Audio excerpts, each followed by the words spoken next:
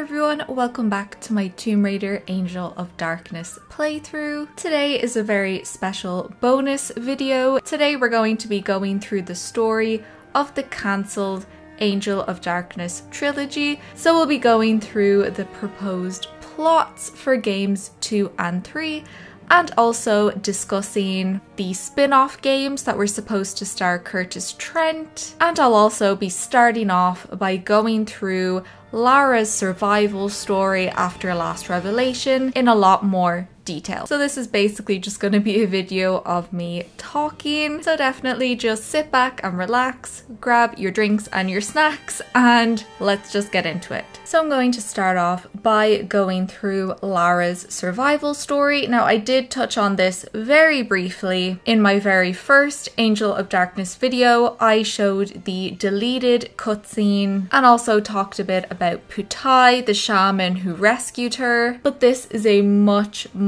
more detailed version. And I do just have to say a special thanks to subscriber MDB, who actually commented about Lara's backstory under one of my videos and kind of inspired me to go into it in more detail. So all of this information I'm reading out, I have taken from the Tomb of Ash project, the Myth of El Hawa. Now this is a short film project that was created by Tomb of Ash, and I'm just going to read out the official information here. So the story of Tomb Raider, the Myth of El Hawa, was written by the writer of Tomb Raider, the Angel of Darkness, Murti Schofield, and will finally provide a proper canon explanation of the events between two Tomb Raider games. The video is narrated by Jonelle Elliott, who of course is Lara Croft's voice actress in Last Revelation, Chronicles, and of course the Angel of Darkness. I would highly recommend to watch that short film. It's so beautifully animated, beautifully told, and Jonelle's voice narrating it is just so beautiful. So I will leave a link to that film in the description box below. And also, if you wanted to show your appreciation to Tomb of Ash, there is a donate button at the top of their page as well.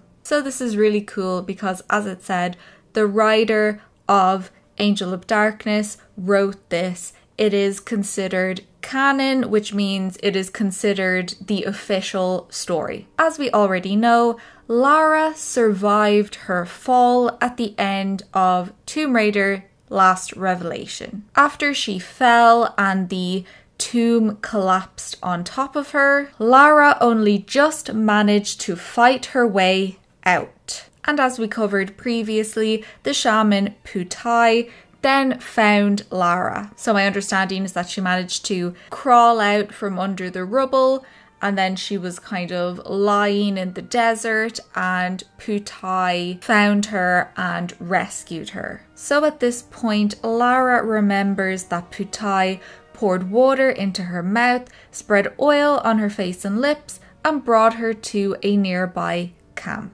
The tribe at this camp were known as the Bantiwa tribe, and the Bantiwa were in awe of Putai. The Bantiwa agreed to take care of Lara, and eventually they became like family to Lara. The Bantiwa let her stay there, nursed her back to health. Lara bonded with a warrior woman called Hamia, and together they practiced fighting and combat. She really started to fit in and create bonds in the tribe, and she also started to learn some things from them as well. Lara was in no rush to leave and wanted to understand what had happened to her in that tomb. She spent time traveling with the Bantiwa tribe through the plains of Africa. The Bantiwa were guardians of a great secret centered on an extraordinary botanical specimen. This plant was known as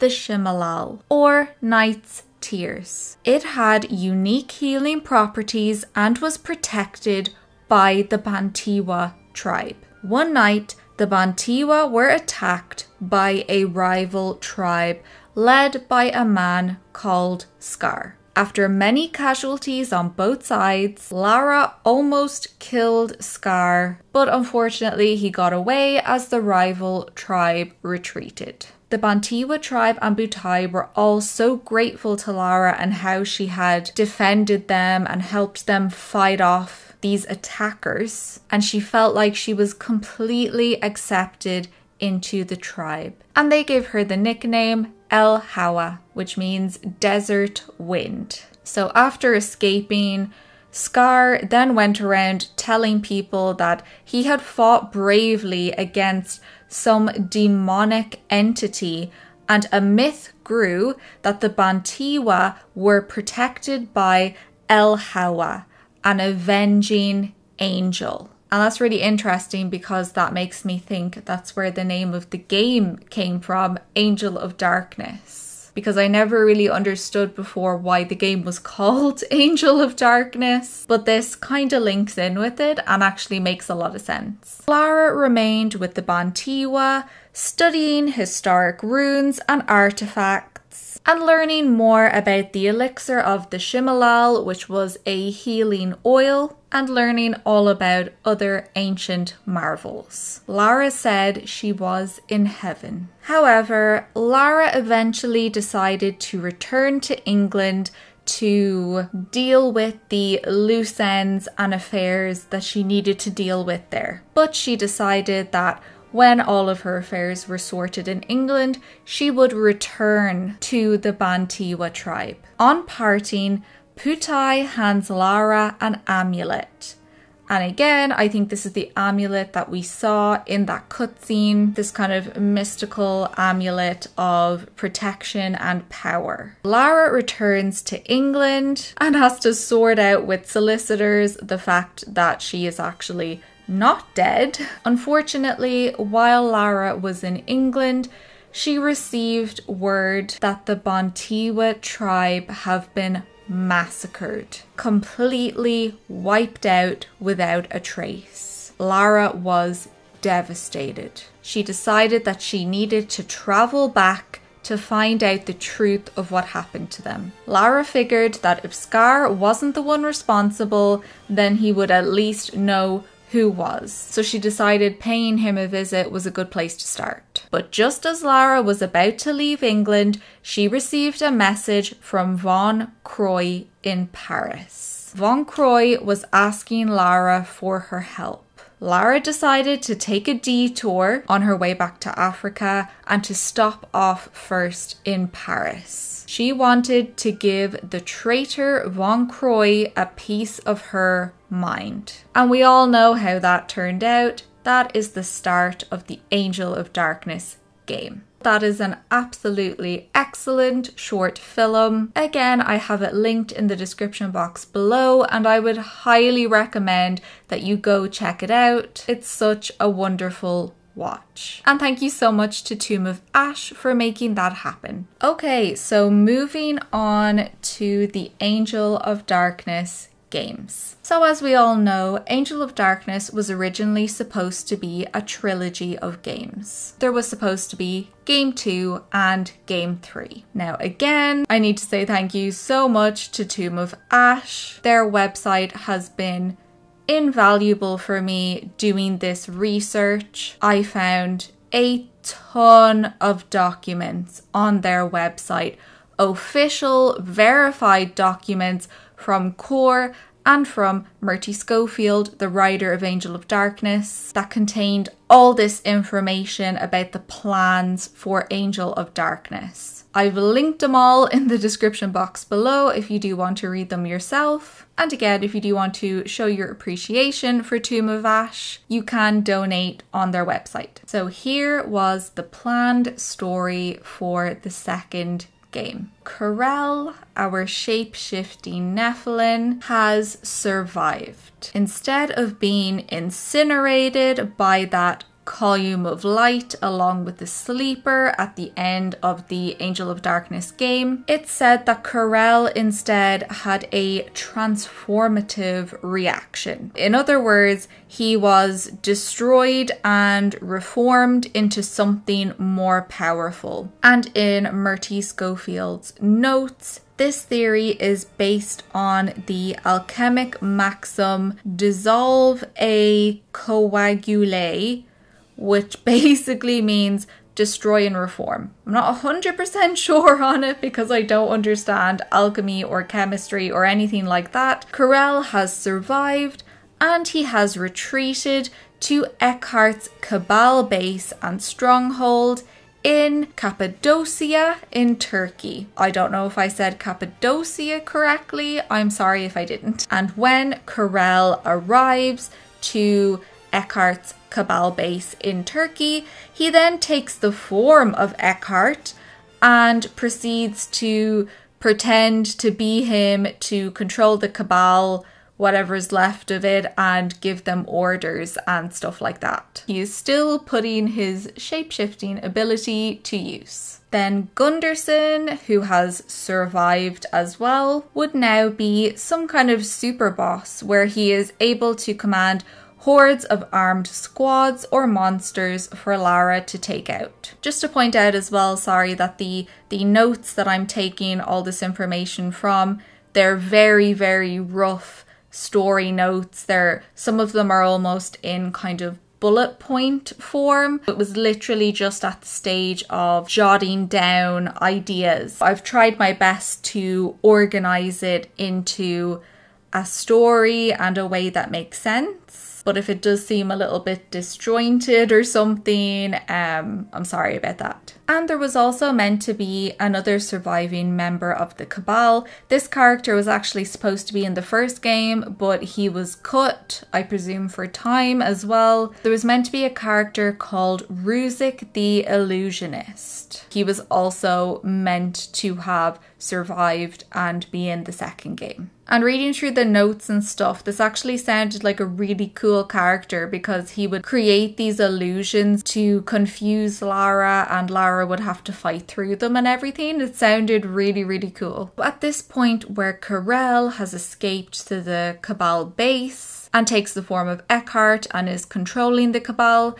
he learns that there were 3 Nephilim sleepers. And so the search begins for the 2 remaining sleepers. So at the start of game 2, Kurtis has survived and managed to crawl into the vault of trophies. Kurtis then fell into a protective toxic coma, and much later he awoke after healing while in this coma and escaped back to Utah, where his mother and tribal elders nursed him back to health. Later on, Kurtis hears rumours of Kurel's survival and, following a hunch about where a certain Lux Veritatis secret room might be located, heads to the fortress of Montségur in France. Basically, Kurtis had this hunch for a long time that this secret Lux Veritatis room he's been searching for is below the fortress of Montségur in France, and when he hears that Kurel might be alive and hears rumours of a lot of weird stuff happening, he's like, I better go and find this room and check it out because we need what's going to be in that room. Kurtis does indeed find this Lux Veritatis secret room, and in it he discovers vital clues as to where the Lux Veritatis hid the last 2 Nephilim sleepers. This is where Kurtis finds out that the sleepers are hidden at an ancient site in Turkey. Meanwhile, Lara has been recuperating in North Africa with her once mentor, Putai. I guess at the end of Angel of Darkness, Lara doesn't manage to find Kurtis because he's like crawled into the vault of trophies, even though it kind of suggested that the Chirugai blade would point the way to him, but it's fine. Lara couldn't find him and just left and decided to recover and rejuvenate herself and her energy by meeting up again with Putai. And presumably as well, she was like, well, now I need to continue the mission that I actually started out doing, which was trying to find out what happened and avenge the death of the Bantiwa tribe. While she is with Putai, Lara hears rumours of Kurel's survival and begins to track him down. At this point, Joachim Carell seeks out Morgau, Matthias Vasiley's daughter. Now, I do believe in, was it part 7? I think it was part 7. I think I called her Morgan in that. I don't know where I got that from or why I thought her name was Morgan. Her name is actually, I think it's pronounced Morgau, Morgau. My bad for that. I'm just going to call her Morgau and I hope that's right. Morgau is Matthias Vasiley's daughter, and when Carell finds her, he tortures her into translating the sleeper scrolls that reveal the location of these 2 other Nephilim sleepers. Now, I do want to spend some time actually talking about Morgau Vasiley because she is a fascinating character and her story is so amazing. I'm so sad she got cut from the first game, and then I'm so sad we never got to see her in games 2 or 3. Morgau Vasiley was born in 1983 and spent her early years as a fugitive alongside her father, Matthias Vasiley. Morgau was trained from a young age in the ways of the Lux Veritatis, much like Kurtis. But years living as a fugitive caused her to become a dangerous and unpredictable individual with a wild card personality. Well before her father's murder, Morgau would disappear on her own and put herself into perilous situations. She was a little bit reckless, quite rebellious. She worked for Martin Gunderson's The Agency for a while, just like Kurtis did. It is said that Morgau did not like Gunderson and avoided contact with him as much as possible. Again, I couldn't find any more information than that. I couldn't find out how she ended up working for the agency, exactly what she did, why she didn't like Gunderson. Eventually, Morgau gets caught up in a vicious attack on a Lux Veritatis base. Now, I didn't 100% understand in the notes if she was part of maybe an agency group attacking the Lux Veritatis base, or if she was in the Lux Veritatis base and was attacked. I'm not 100% sure on that. But anyway, during this attack, she was badly wounded and captured by the forces of the Dark Alchemist, Eckhart. Now, just to mention very briefly here, again, there's much more detail in the notes and I have them all linked below if you do want to go read up on it yourself. But this is just a very interesting bit of info on the Chirugai blade. Morgau Vasiley stole the Chirugai blade from Constantine, Kurtis's father. However, Morgau struggled to control it, so she could use it somewhat because she herself is a Lux Veritatis member, but she didn't have the training that Kurtis had to use it and she just couldn't control it properly. And again, this kind of shows what a rogue and a wild card she was, because even though she herself was a Lux Veritatis member, she didn't really consider herself to have any allies or be on any particular side.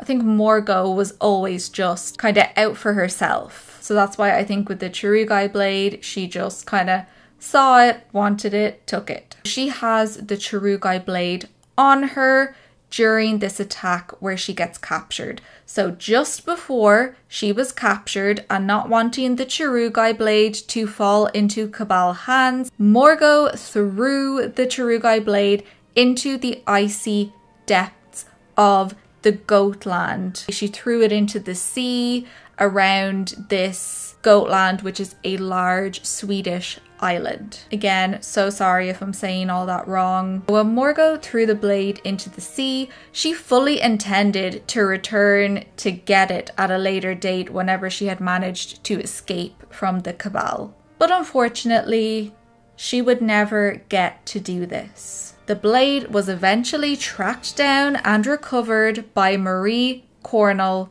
Kurtis's mother. She tracked it down, retrieved it, to then pass it on to Kurtis after Constantine's death.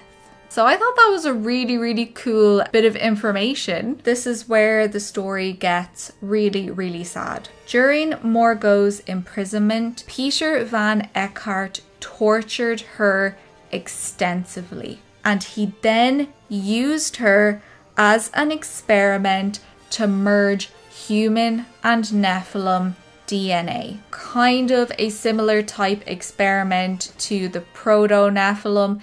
They were just experimenting with Nephilim DNA to see what they could create, basically. They turned Morgau into what is known as a Neph-human. And Eckhart then wanted to breed these to be the perfect warrior sentinels for the coming reemergence of the Nephilim race. Morgau was kind of his first experiment, and then he was going to make a lot more of these. Morgau possesses super strength and speed. She can sustain a lot of damage and heal very fast, and she also possesses psychic abilities. She has a mix of attributes from being a Lux Veritatis initiate, so she has a lot of the same abilities as Kurtis, but she also has a lot of enhancements to her abilities because she's also part Nephilim as well. After this transformation, Morgau's skin is albino white and it is semi-transparent, and you can partially see her internal organs through her skin. This mutilation left her dependent on Eckhart's alchemic elixirs and essences to stay alive. Without taking these elixirs, her body would kind of just disintegrate. I think the explanation is that her human body was not built to support Nephilim DNA. Morgau's eyes are milky blue until her psychic powers are triggered, and then they turn translucent, which sounds terrifying. And they do say that Morgau does not really have control over her psychic powers. They're very volatile, very unpredictable. So that's why it says when her powers are triggered. So I guess maybe when she's scared or angry or something like that. Morgau wears body armor that houses the elixirs and essences needed to keep her alive. And this armor is actually built to interlock with rods welded into her spine. The armor kind of goes into her spine. It's part of her body, and then I think she can like put the elixirs and essences into it, and they kind of like are injected into her, something like that. It just sounds horrifying. Morgau only has access to these elixirs through the Cabal, and this is how they control, blackmail, and manipulate her. Morgau is unstable and a danger to all around her, foes and allies alike. Although she wouldn't consider anyone to be her ally. She kind of is just on her own side, out for herself. She feels like everyone's against her, and she's just gonna look out for herself and look out for her own survival. The character of Morgau Vasiley just sounded so awesome. I would have loved to have seen that character in a game. So now that we know who Morgau is, let's go through a few more of the plot points of the second game. Karel considers Morgau to be a shadow version of Lara. Karel genuinely offered for Lara to join with him at the end of the Angel of Darkness game and thought that she would be very useful to him, and he thinks the exact same thing about Morgau Vasiley. So we said a little while ago that Karel started out shape-shifting and pretending to be Eckhart in order to have control of the Cabal and give them orders. Well, he eventually does reveal himself to just be Karel and reveals that Eckhart is dead, and eventually the Cabal do just accept Karel as their new leader. Karel now controls Morgau not only by providing her with the elixirs, but also by promising her that there is at least a partial cure for her condition. Kurtis tells her that there is an ancient Mayan genome sequence that could reverse the damage done to her body. But in the notes, Murti Schofield did note that unfortunately this is a lie. There is no Mayan genome sequencer that can cure her. Morgau carries out Kurtis's bidding at this chance to live and be cured. Morgau is so desperate to find a cure and to live because at this stage Morgau's body has actually started to erupt in crystalline growths, as we already witnessed on Bouchard's Man in Paris. These kind of gloopy silver things have started to grow all over her body, and eventually they will suffocate her. I think it's really important to understand the absolute desperation that Morgau must be feeling at this point. As we already mentioned, Kurtis does torture and blackmail Morgau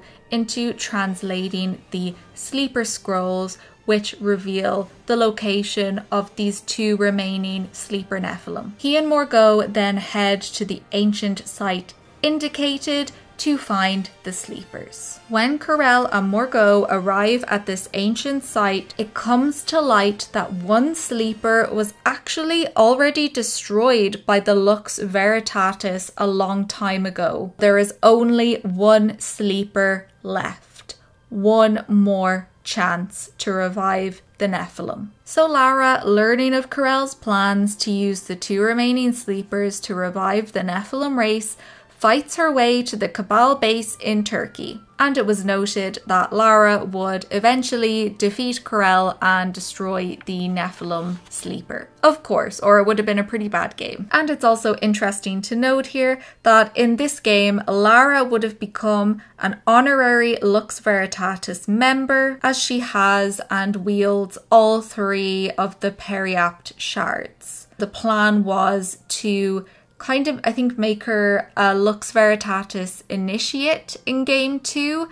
And also there were notes that said maybe Lara could learn how to use the Chirugai blades and some other kind of Lux Veritatis skills, which again sounds awesome. And a final amazing note on this game. In game 2, it was noted that Lara begins to unearth evidence of how Eckhart's work seems to have had an astounding influence on her own roots, her family, and her bloodline, and that of many prominent figures throughout history. This is a quote that I took from Murti Schofield's notes. We are offered a disturbing possibility that something or someone is responsible for many of the enhanced individuals that have marked the pages of history with their achievements. Is there something to the theory of a shared ancestry for all the heroes we admire and know so well?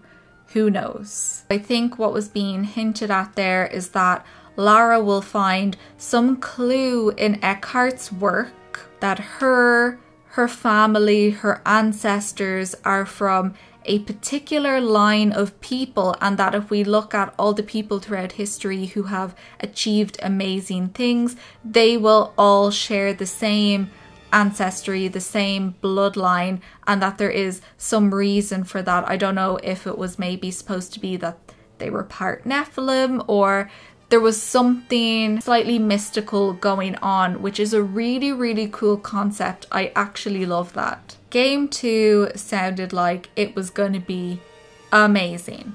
Now, I couldn't find that many notes on Game 3, unfortunately. Of course, they wouldn't have hugely planned out Game 3 yet, and because everything was cancelled, they wouldn't have worked on it any further. But this is the information that I found. Various branches of Eckhart's breeder program, as it's called, so his obsession with mixing Nephilim DNA with things and breeding new races. Various branches of these programs from the 13 to 1400s have survived and continue in various remote parts of the world. As the Nazis were being defeated at the end of World War II, they shipped equipment, research data, materials, and personnel off to their remote Antarctic base, which had been constructed in the 1930s. Basically, one of Eckhart's breeder programs was obviously operated by the Nazis, and they specially built a base for it in a very remote part of Antarctica, so they wouldn't be bothered, I guess. And just before they were defeated, they kind of sent all of their resources to the base so the program could continue. In this base, they would continue with the breeder program, and guess where Lara and Kurtis will end up next. So that was just a very brief synopsis of kind of what was planned for the third game, which is really, really interesting. And also, just to mention quickly, it was planned that in the third game, Kurtis would stop seeing Morgau as an enemy or an obstacle to his plan. I guess he would realize that Morgau is being manipulated by the Cabal and she's not actually on their side. So what is Kurtis's plan? Kurtis has a plan in the third game to reform and recruit for the Lux Veritatis. A lot of the Lux Veritatis have been wiped out by Eckhart, so Kurtis has this plan to recruit and rebuild up the Lux Veritatis order. And in the third game, he and Morgau will team up together to carry out this plan. So that's really cool, a little bit of a redemption arc for Morgau in game 3. And on that note, let's get into our final section, which is going to be the proposed Kurtis Trent spin-off games. From what I could see, again, the notes are very all over the place and very at the idea stage, so there was a lot of different ideas of what the games could be. From what I could read, there was 2 main names and different types of games proposed. One of the games proposed was going to be called Kurtis Trent Demon Hunter. This game would be a prequel from Kurtis's early days. It would not feature Lara, but if they changed it to being set after Angel of Darkness, then Lara could have a guest appearance in the game. This game would focus on just after Kurtis ran away from his parents and joined the Foreign Legion, living in Paris. At this point, Kurtis's life is dogged by demonic forces popping up everywhere, even though he has abandoned his Lux Veritatis past. But he has no hesitation using his abilities developed during his early training. He cannot deny his upbringing or his destiny. And there was a lot of ideas written down for this game.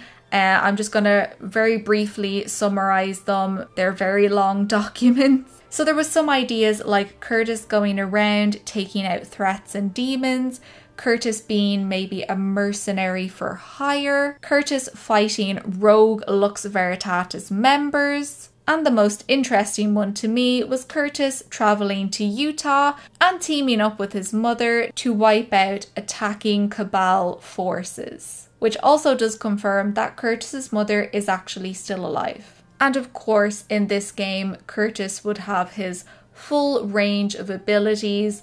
All of that would be fully finished and fully playable in this game. Then the other game idea was Kurtis Trent Bloodline. Now, I did read a good few different ideas for what the story of this game could be, but I'm just going to go through the main, most fleshed out ones. The first idea involved Kurtis hunting down the demon Lucifer while the countdown to Armageddon is ticking. The demon Lucifer can possess anybody he wants and is trying to release a deadly virus on the world. And if you read through the detailed story in the documents, it's so interesting because Lucifer can hop into and possess anybody he wants. So Kurtis has no idea you know, who the demon could be at any point, and it's really interesting. Kurtis and Lucifer eventually face off and an epic battle ensues. Kurtis defeats Lucifer and manages to contain the virus, but in this final battle he is drained by the power that this took and Kurtis collapses.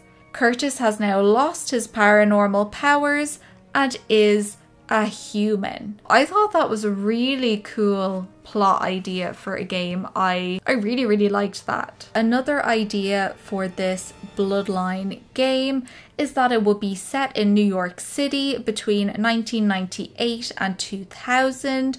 So Kurtis sleeps in his car and earns a living as a bounty hunter.